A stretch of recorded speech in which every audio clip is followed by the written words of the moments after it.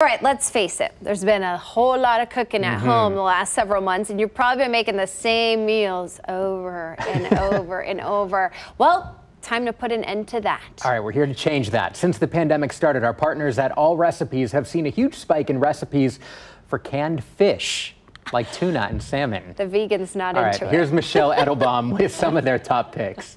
One of the great things about canned tuna and salmon is that you can really use them interchangeably in almost any recipe. So that's a great thing depending on what you have at home and what you like.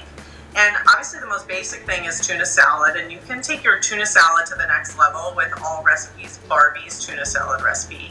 This recipe, it comes from a caterer who said it was one of her most requested recipes, and it's got a little bit of a twist. It does use some pantry seasonings like herbs and spices, but it has kind of a secret ingredient.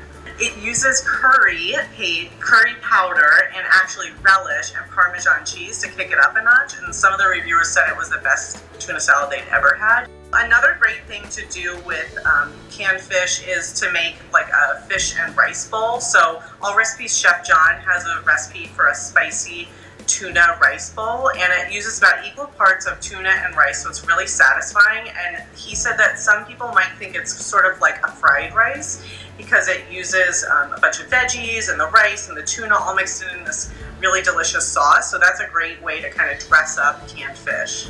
And would that be served hot or cold? You could serve it either way. If you served it hot, it would be like fried rice. If you served it cold, it would be more like a rice salad. AllRecipes has a really delicious recipe for yummy lemon salmon patties. You just use a binder, so you're going to make a patty like eggs and breadcrumbs, some dried seasonings, lemon juice, and you just form them into patties. Pan fry them on the stove and then put a creamy sauce on top, like a tartar sauce or just something you can make with like mayonnaise and sour cream or pickles or something like that. And they're really delicious either on a bun or over greens. You could do the same thing with canned tuna, actually. The salmon loaf, it's kind of like a meatloaf, but salmon. And so again, you do just what you would do in a meatloaf. You combine it with those binders like breadcrumbs and eggs and a little bit of seasoning, maybe some chopped onion or pepper, and then form it into a loaf. It's maybe not the best looking recipe, but what it lacks for in looks, it makes up for in taste. And this is another one that's great served with tartar sauce or cocktail sauce on the side. Apparently, that recipe is not only healthy, it's easy too, so win-win. Perfect. All right, cook it up today. Nice.